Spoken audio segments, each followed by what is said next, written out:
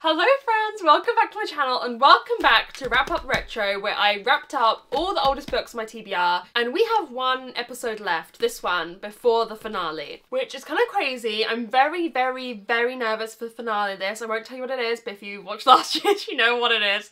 And I'm feeling very nervous about it. So all I'll say is I almost don't want to get a book I really enjoyed this round, because then it means my chances next video are worse for what I'm about to go through. But anyways, we're gonna unwrap one book and read it like we do in each Wrapped Up Retro episode. And yeah, the oldest books on my TBR, and there's not many of them left. We've gotten through them. I'm really so proud of myself for reading so many of the oldest books on my TBR.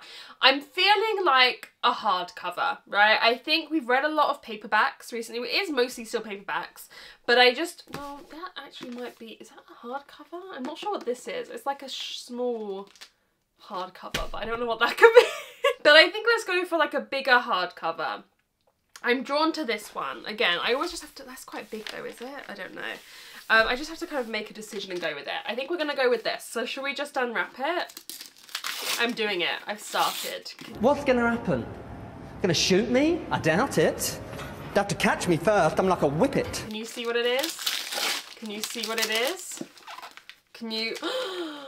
Okay. We're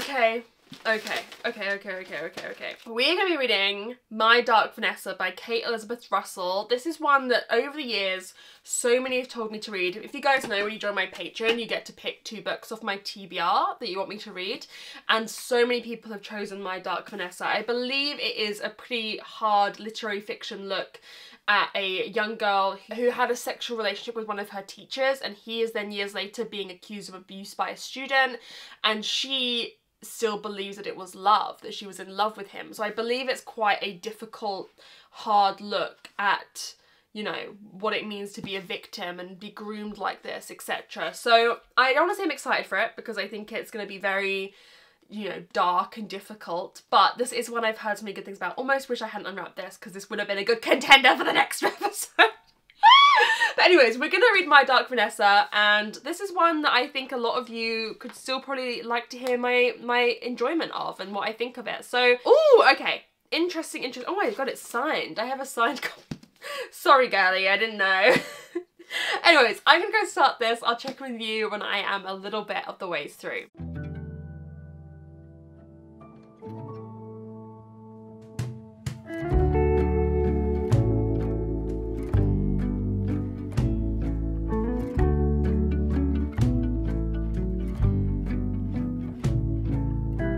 Sky come bearing up before us, we hang on the hem of your gown. Blue sky come, promise not to leave us, tarry not to our town. There's a darkness in the valley, heavy branches crack and spit.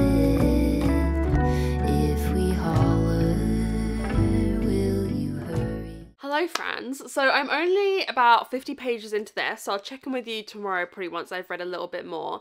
But I wanted to take a moment to thank the sponsor of today's video, which is Serious Readers and my Serious Light. I've spoken to you guys quite a bit about how much I love these, but I genuinely use this every single time I read. I use it I mostly read in bed, but sometimes when I do reading sprints, I take it over to my table so I can read with it there. I love it. So it's basically this specially designed reading light. A lot of other lights either aren't very strong, so don't really help with reading, or are blue lights and thus aren't very good for our eyes. And what Serious Lights have is something called daylight wavelength technology. So it replicates the daylight spectrum as closely as possible.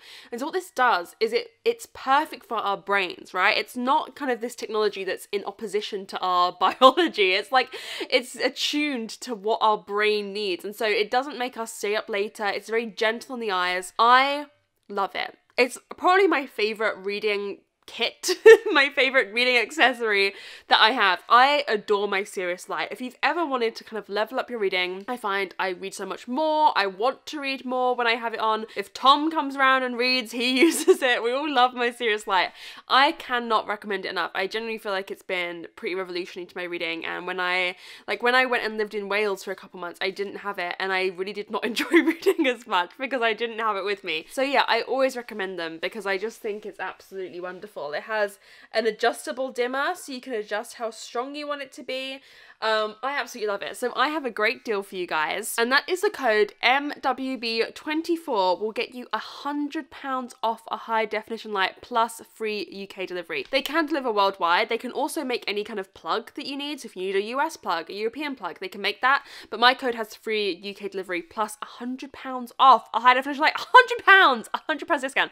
It's absolutely crazy. Go check out my link down below. I love my Serious Light so dearly. I use it every single day. Cannot recommend enough. I'm going to go use it some more this evening to read, and I'll check in with you tomorrow once I've reached a little bit further through My Dark Vanessa. Hello, beautiful humans. I have started reading My Dark Vanessa by Kate Elizabeth Russell. I am on page 142, and I am completely captivated and gripped by this book. I love everything about this. Now, I think I can't remember what I said to you on the first clip, because I always film the first clip of me opening the book and then me reading them so far apart for Wrapped Up, because I want to unwrap them so I can maybe fit them onto TBR later if I have the chance to.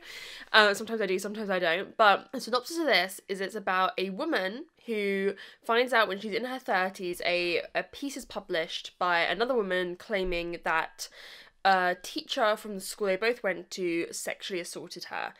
This woman, our protagonist, had a relationship with that teacher when she was 15 that she believes she was consensual, she was, you know, in control of, and it's her kind of unpacking now what's happening with the other victims coming forward.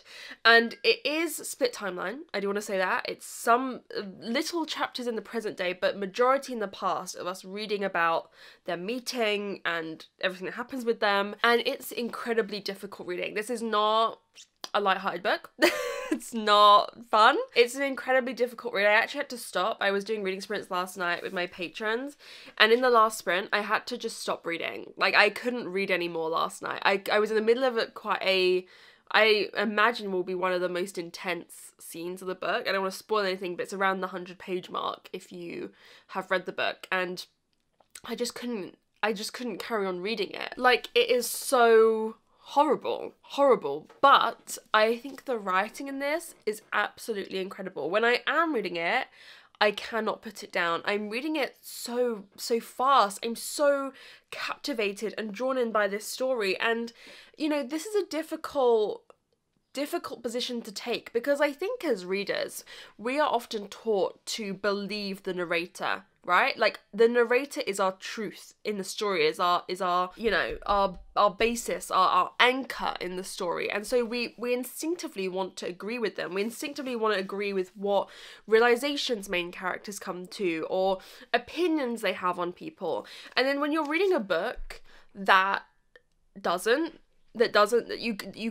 you are in opposition to what the narrator is often thinking, and you're just wanting to like shake them, it's a very difficult read. It reminds me of, in that regard, I'm the Girl by Courtney Summers. That's another one that's tackling similar topics, and I mean, that's a YA, so I mean, but she is young in the present day in this, but you're kind of viewing her through a different lens because it is adult and we have the older her. I'm the Girl is just when she's young, and I think sometimes with these characters, people reading have issues with them that if they had any kind of reading comprehension they wouldn't, where they kind of blame the character for making bad decisions, for making harmful decisions to themselves, right? They blame them. They go, why are you doing that? Why are you so stupid? Or doing things, having actions that we wouldn't view as the right thing to do. But like, in both of these books, in both these situations, and in real life, that is not the correct attitude to have. Am I making any sense? I don't really know. I'm trying to talk around it a little bit, but I mean, I don't want to say I'm loving it, but I am loving this book in terms of its writing craft, in terms of what it's trying to do, the position it's putting you in as the reader, I think is so interesting and difficult as a reader. So I'm gonna go carry on reading it, but I think it's quite wonderful as a piece of art that's making you think a lot. I do have some book mail, which I'll just open quickly. I feel like I have been opening something in every video lately, and I'm so appreciative. This has all happened. There's so many vlogs in the past I haven't had anything opening in, so I'm not trying to be like braggadocious, is that a word? But I'm so thankful for you guys sending me stuff. One is from one of you, I'm assuming, and one is from a publisher.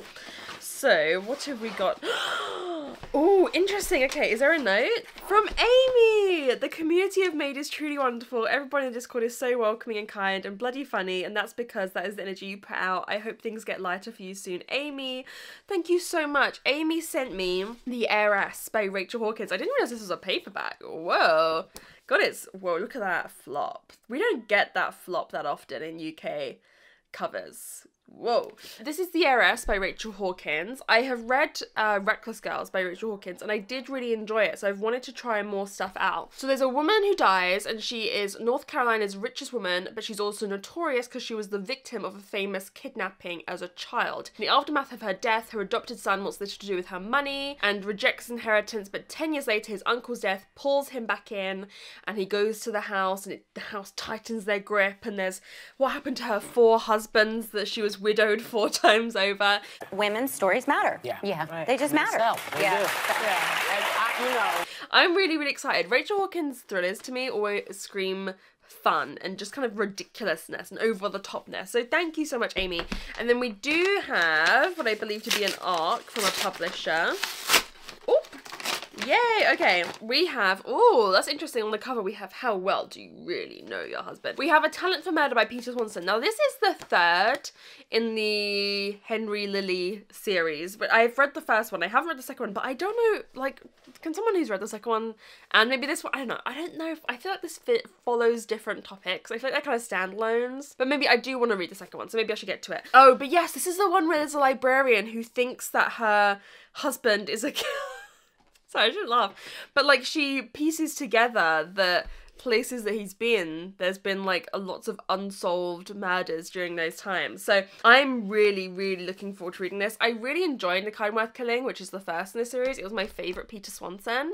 So I'm very much looking forward to reading this. And thank you to the publisher for sending it. Okay, I'm now going to go read a lot more of My Dark Vanessa, and hopefully maybe I'll see you tonight or first thing in the morning with some more thoughts. A few moments later. I literally just stopped filming 2 minutes later. Another Amazon package arrived. This is a story about a girl named Lucky. I'm truly so thankful. You guys are being so kind sending stuff to me. Like, you know, I'm not really wanting to talk about it, but behind the scenes, I'm still not the greatest and things still aren't the greatest. I just don't want to speak about things or jinx things, but I really do appreciate this. This is so kind and generous of you guys. But let's see what this is. I got another book. This is exactly what I need today. I've got some stressful things. No, this is one I'm really excited for. Is there a note? No, guys, there's no note. If you sent this, please let me know. Please message me, please comment. But it is out there screaming. The Anthology by Jordan Peele. Oh, hey, Meeks. You want me to let you out? Okay, one sec. This is a horror anthology that I have heard so many good things about, and I'm so excited to get into.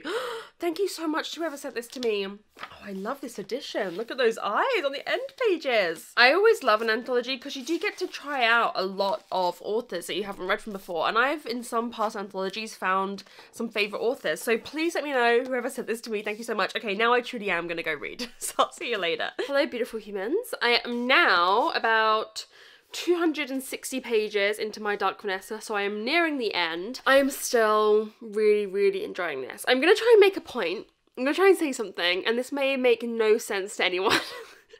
But I'm gonna try and say it. So I don't want to spoil anything about the plot with you, but there's, you know, the plot has obviously got waves to it, and something is happening in the present moment. I'm reading this, and I'm reading the way that she's acting and behaving, and the way she's experiencing the world. And it reminds me a lot of when I was like 14, 15, 16. And the way that what I was reading would structure things, or the way that I'd take things in that I was reading, and the way that the writing style of stuff I read at the time. And what's interesting is when I was that age, I wasn't really reading YA, I was reading more adult stuff. I was reading more, like, I read The Kite Runner, The Book Thief. These are like my favourite books when I was that age. I don't know how to explain this, but it's making me feel like how I felt as a girl at that time, when you're still a child, but you're coming into this maturity, you're coming into this womanhood whilst being a child, and that kind of space and how you feel and how you consume the world. And I don't know if that's intentional, but I think it's trying to make you as the reader feel, and this could be just a personal thing and just happenstance, but it's trying to make you as a reader feel how you felt at that age, where you felt like you're an adult, but you're not. I don't know if that makes any kind of sense. The way that she acts, the way that she behaves, the way that just even the words are written on the page is all very reminiscent for me of stuff I was reading at that time, and also how I felt at that time.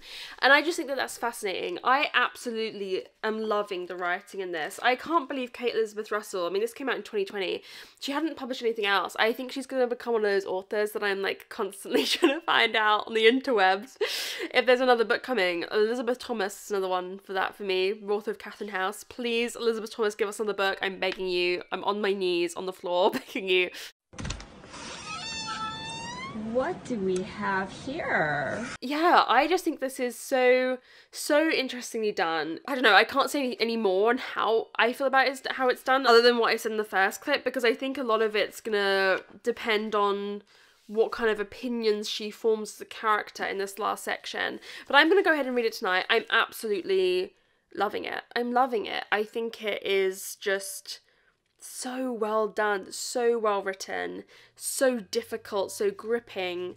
So yeah, I don't know if I'll check in with you tonight or first thing in the morning, but I'm gonna go ahead and finish it, and I'm just really looking forward to seeing what I think of it. Hello cuties. So I finished, let me take the bookmark out, otherwise I'll lose it. I don't know, there's so many bookmarks lost in these shelves. I finished My Dark Vanessa, and I have thoughts. I do feel like this last 100 or 80 pages is the weakest part. I think it loses some of what is propelling the book forward and like what is the reason for the book in the other parts, and it doesn't quite find its footing, but in other ways it really does find its footing. And I also think that some of that perception is because I just took too long to read this. I read this over 4 days. I think I could have read it in 2.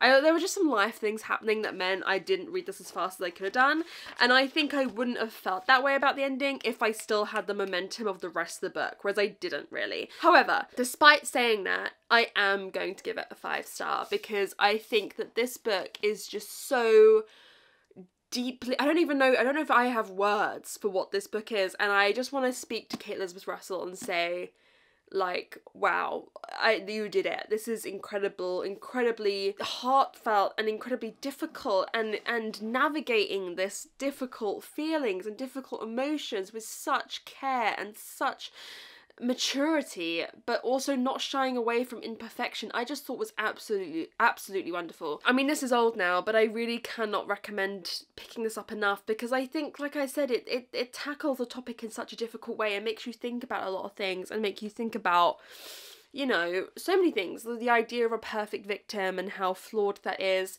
The idea of, you know, the Me Too movement and how a lot of it was arguably co-opted by journalists for their own personal gain rather than care for the victims. And so much more. I think, and the way that we talk about victims can sometimes alienate other victims. I just think it's so fascinating, and I think, I mean, I don't think I'm qualified to talk about how amazingly this tackled the topic that it did, but also imperfectly, you know, and how it recognises that it's doing both. I absolutely loved it. I do have to say, I wish I hadn't unwrapped this though, because the finale to Wrapped Up Retro, episode 10, which will come next month, I'll now confirm is going to be I Cannot Stop Reading Until I Find a 5-star episode, and I've never felt more nervous about doing I Can't Stop Reading Until I Find a 5-star, because A, do I have no choice in the matter on what I'm unwrapping and what I'm reading, but B, this selection, you know, the oldest books on my TBR, arguably the least likely to have a 5-star. So I'm a little bit concerned. I kind of wish this had waited until that episode. I could have unwrapped it first and what to do? There we go, the episode over. That's what happened last year with the I Can't Stop Reading Until I Find a 5-Star wrapped up finale. We read one book. I don't think it will be the same this year, so we shall see. So yeah, I'll leave you guys to wait for that next month. I'm very nervous, but I'm excited as well. And yes, I would very, very much recommend this, and so glad that I finally got around to it, because again, this is the whole point of Wrapped Up Retro. Otherwise, this book could have sat on my TBR for so much longer. So there we have it, everyone. I hope you enjoyed this video, and I will see you very soon in another one. Bye!